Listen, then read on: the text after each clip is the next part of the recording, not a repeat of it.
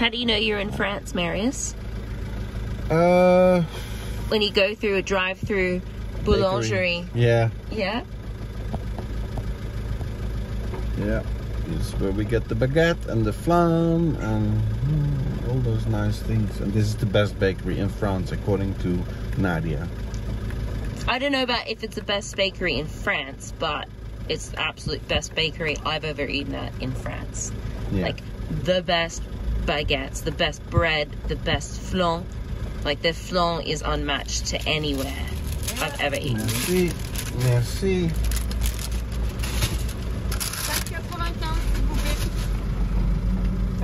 Pakat.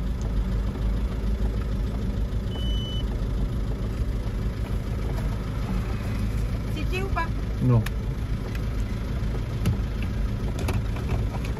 Allez, c'est parfait. Je vous souhaite une bonne journée. Merci, Bonne journée. au revoir. Drive-through bakery. And like, not only convenient, also really, really good quality. Really good quality. Spoiling good quality. I can't eat my bread anywhere else anymore.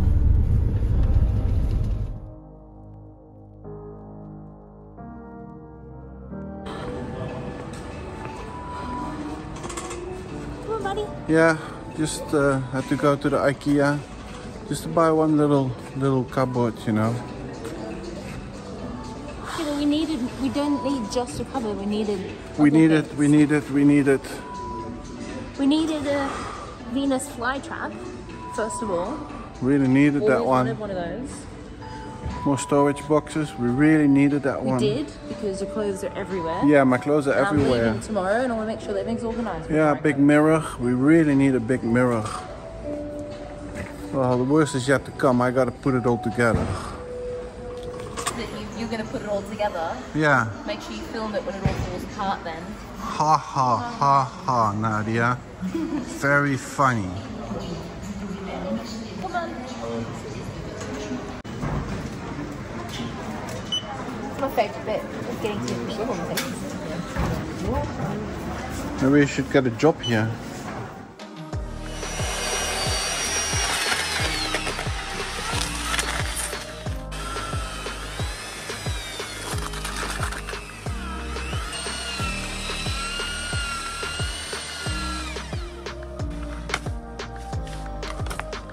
So, new week. Nadia was here last week.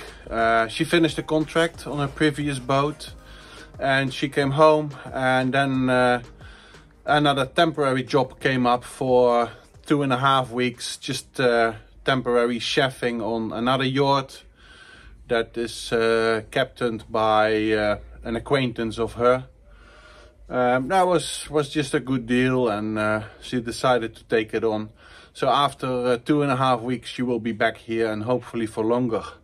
But having Nadia here for just a week means that I can't really do a whole lot on the house, because we've got to do so many errands and research and materials that we want to use later on, and a bit of designing. Well, and also just enjoying being together here in our house on our property in France. So we've got a new favorite restaurant and that sort of things. Yeah, bought 6 new chickens and went shopping. So yeah, it's now back to work again. I gotta finish this bloody lintel, encapsulate it all with cement, with mortar. And then once that's done and cured, tomorrow I can start opening up that wall. Yeah, let's carry on.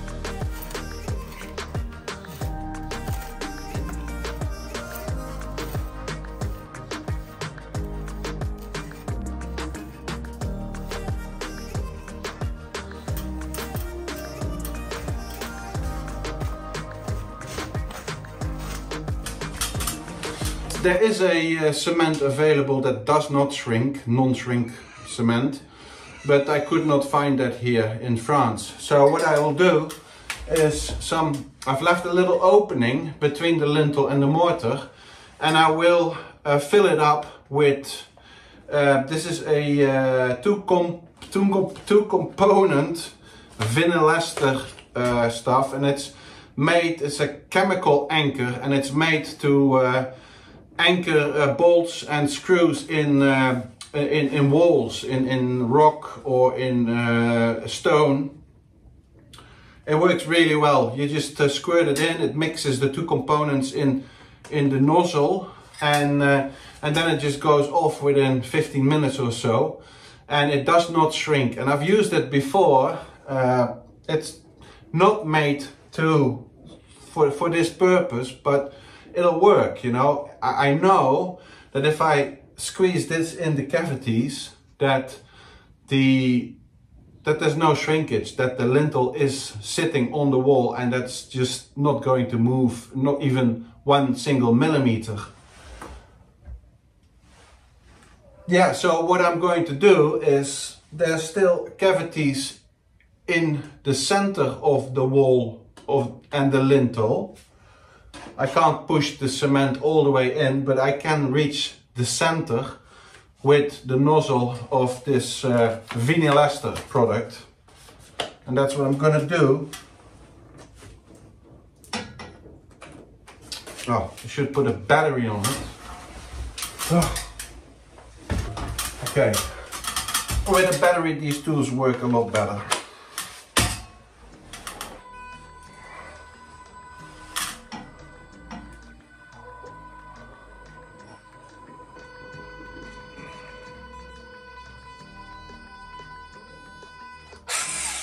And that's it. That was 15 euros of vinyl ester. Yeah, it's not cheap, but then I just want to have this lintel sitting correctly. This will take 10 minutes to completely set and cure. And then I'm gonna fill up the rest with just normal mortar.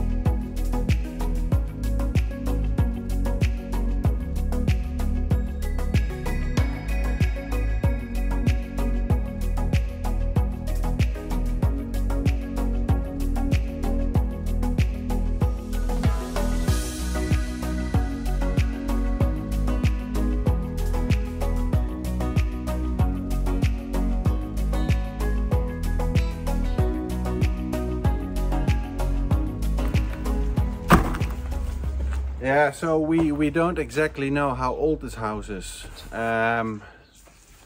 We think that this was built in the late 1700s. And now I'm taking apart the work from some workers done in the 1700s. It's been here for 300 years. Feels kind of strange, you know, to demolish that kind of antiquity.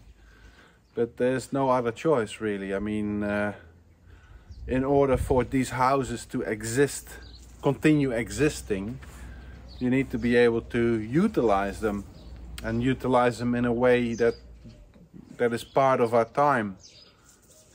And things we think are important is light inside a house. We have double glazing these days. In the old days they didn't have double glazing, so they build as much wall and as little window as possible for insulation. But times have changed and we have better ways to insulate now, so we want to have light in. I guess, you know, this is a little sacrifice you need to make in order to maintain the existence of an old building like this. At least that's how I try to justify it.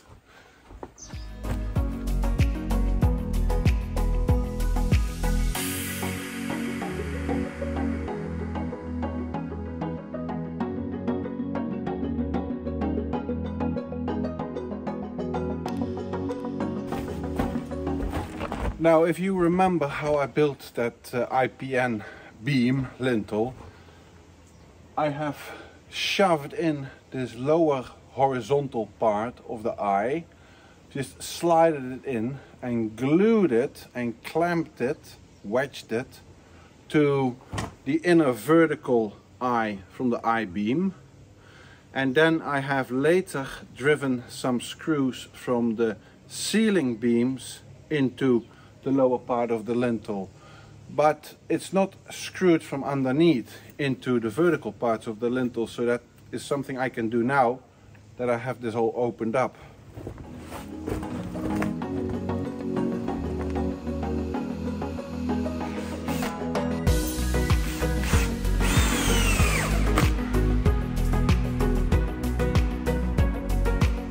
So now this horizontal part of the I-beam is screwed into the center vertical part of the eye, plus into this fascia beam. Basically, it's basically an I-beam with two horizontal parts to it. It's super strong.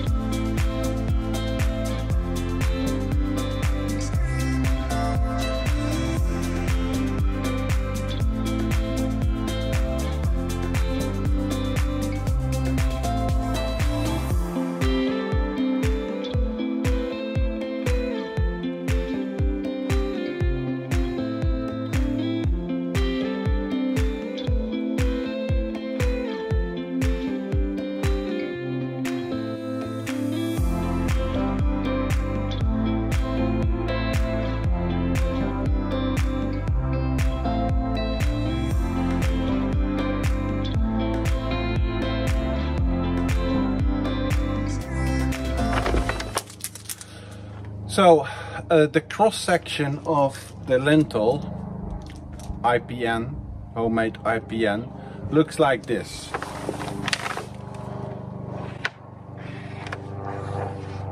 That's a ceiling beam. It's the ceiling beam running, a beam of the house running from left to right, running from street side to garden side. Then And I try to do it as much as I can into scale.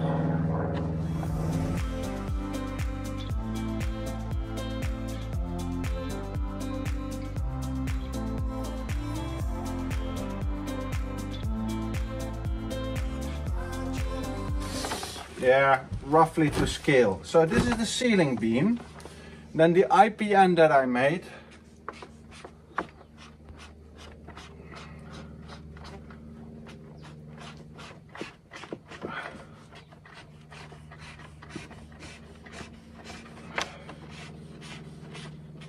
Is basically this piece, and then to cover the exterior side up, I've positioned another beam here.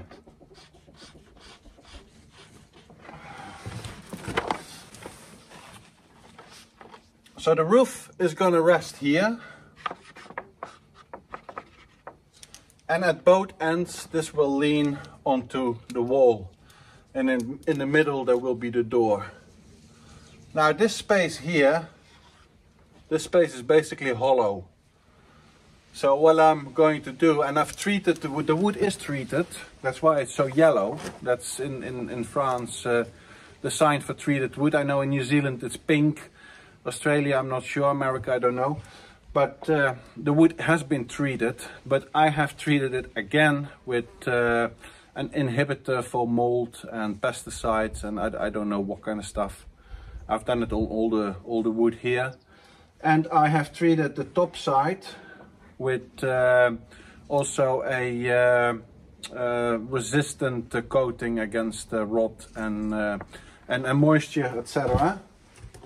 And part of the bottom side, that's the dark brown stuff. In here, this is still hollow, and I want to have that filled, and I'm just going to squirt. I'm just drilling holes through here every foot or so, and then I'm gonna squirt in expandable foam, so that this is just closed up. It makes me feel better that there's something in there. Nothing can go and live in there, sort of. It doesn't add to any strength, but yeah. So what you've seen me screwing in under here, these are basically screws going in here and screws going in here. Oh, and screws going in here. This is on all sides. This is glued and screwed from all sides. I'm very convinced that this is a very, very strong lintel. Yeah, this is a very, very strong solution. Yeah, and the reason why I've built it this way, you could have seen in previous episodes, is just because I wanna keep maximum height, headroom in the passage underneath. If we had a lintel that was traditionally built, would be sitting under here, it would really reduce the space, the walking through space, basically, the headroom.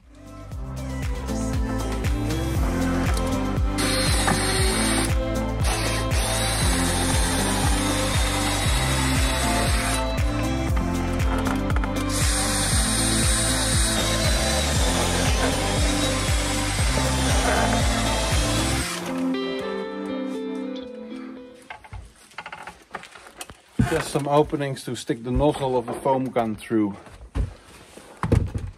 And for foam, always use this stuff, not those spray bottles that you can't really control and you have to use everything in one go. Just invest in a nice pistol, 20 euros, 20 US dollar, the cheapest one.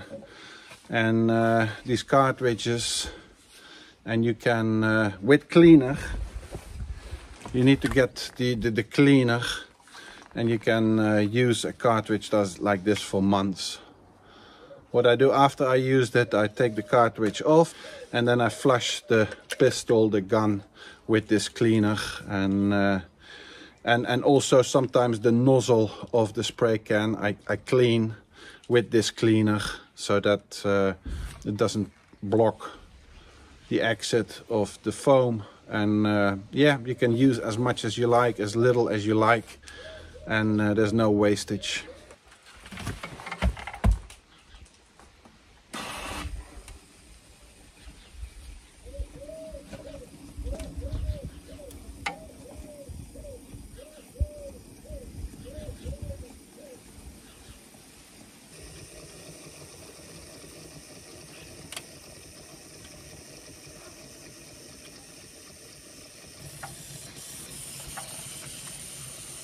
Don't know when it's full. I'm sure it will find a way out somewhere, but I'm just going to spray a whole can in there. And then I'm pretty sure it will be very full, that cavity. Yeah, so that's basically what we have achieved for today. It's probably 1/3 of what I really need to do. But yeah, progress goes slow because I have to hand carry everything downstairs and then process the stones, the rocks and the mortar into reusable product. I was hoping to do the whole opening in 2 days, but yeah, well, we do what we can, huh? I don't doing it by myself and I have to hand carry everything. There's just no other way really. Yeah, I want to continue opening up this all the way to the lintel of the passageway between the main house living room, what's going to be the living room, and the bathroom, because that lintel sits quite low as well. I have to bend my head there. I can still gain some height. So if we could redo that lintel downstairs as well, then catch 2 birds with 1 stone. Anyway, that's it for today. Tomorrow is a new day.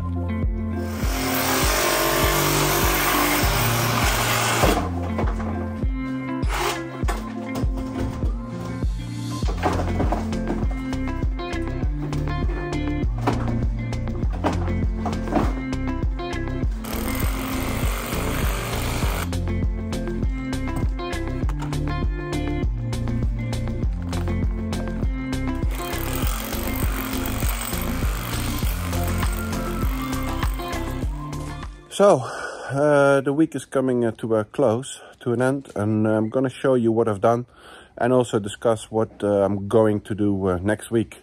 Next week is going to be cool. Next week we're going to build up. This week was breaking down mostly. So as you can see, I have removed all the stones and mortar from the area where the door is going to sit. And in fact, I have to take out some more on the right hand side. Yeah, as you see those lines up there on the lintel, that's basically the width of the door. But I'm going to remove some more, because you always gotta allow room for expansion and contraption. I'm going to remove a little bit more on the right hand side, make it a little bit wider. There's still some stones that are sticking out. But yeah, obviously most of the stones, most of the wall is gone. To the depth of the lintel, which sits above the door, going from living room to bathroom. And I'm going to remove that today, and I'll show you where. Now, what you can see also in this picture is there the beam, the floor beam of the first floor, and this is the floor beam of the roof of the bathroom. So everything that came out has been, well, is being saved for later use. There's bricks. I have a whole pile of rock that I'm going to reuse at a later stage. And then I have tumbled all the mortar that came out of the wall and sifted it. Now, and these are buckets with the bigger bits that I'm going to reuse in order to sort of make concrete. And then there's, well, 1/2 cubic meter of just a sand lime mixture that I will reuse to make, well, mortar. Mix it with cement or lime, and then we have mortar. So nothing goes to waste. Let's have a look on the inside now.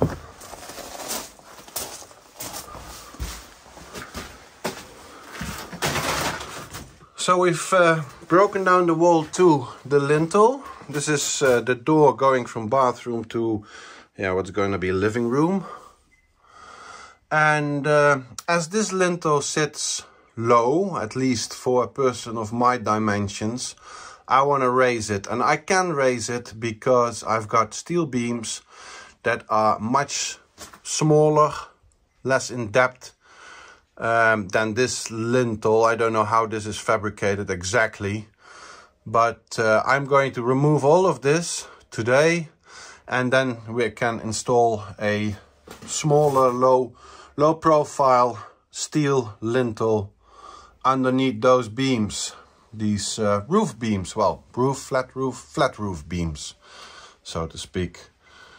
Yeah, and then it's gonna be next week, it's gonna be taking down the ceiling here, recondition all those beams, because I have had a look at them and they seem to be in good condition, but they need to be cleaned up and wire brushed. That's my plan, and then given a good treatment, and then I can install them back in position. After that, we're going to build up the lintel, the lower part of the wall, and yeah, possibly even the roof here. The plan is to remove the stairs. Yeah, and then next week it's gonna be basically building up instead of breaking down. I don't really enjoy the breaking down part. I prefer to build up. Someone asked me last week what is really the most favorite job you have in the whole construction redevelopment, and that's just basically jobs like this. You gotta calculate, you gotta really think, you gotta really plan, and it's just sort of risky in a way, and I can't draw much on previous experience or routines. I've done a lot of electricity, a lot of carpentry in the past, but this is basically all new, and especially to this scale. Yeah, so this is really something I enjoy, and when you see me talking in the picture, you often see me with a frown on my face or a bit of a grump, very serious, but that's because I'm thinking, and but I'm actually really enjoying this. It's really cool. Yeah, this is this is all gonna be different in a couple of weeks' time. It's really cool. Basically rebuilding part of the wall, structural members. Yeah, it's an interesting job.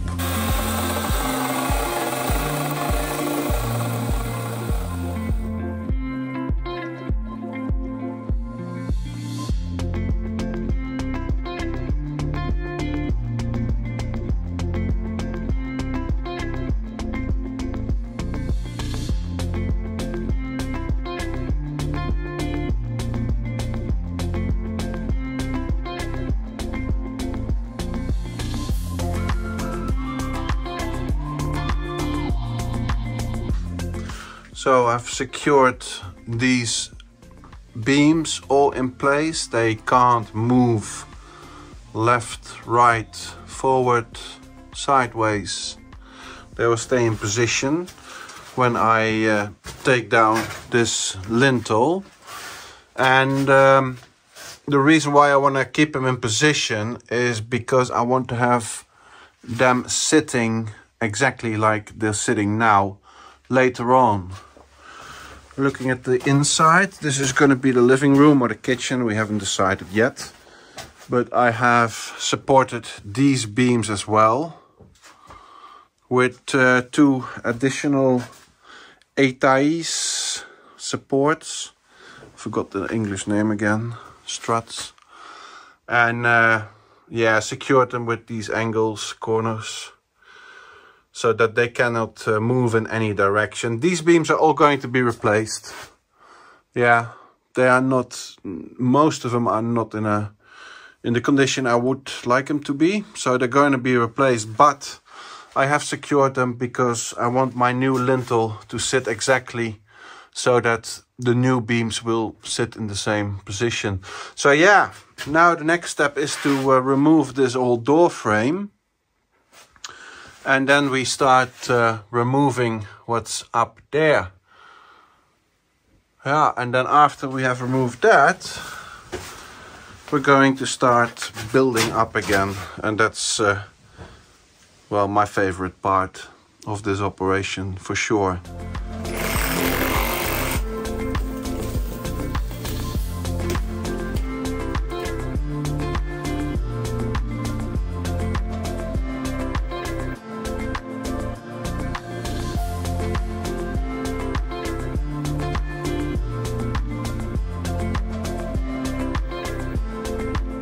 Thank you for watching, for liking, for subscribing. Thank you for commenting. You know, 99 out of 100 times I will always reply to your comments. If you would like to support the channel, you could always buy us a coffee. See the link below or the link in the description. And then I'll see you next week. Bye now.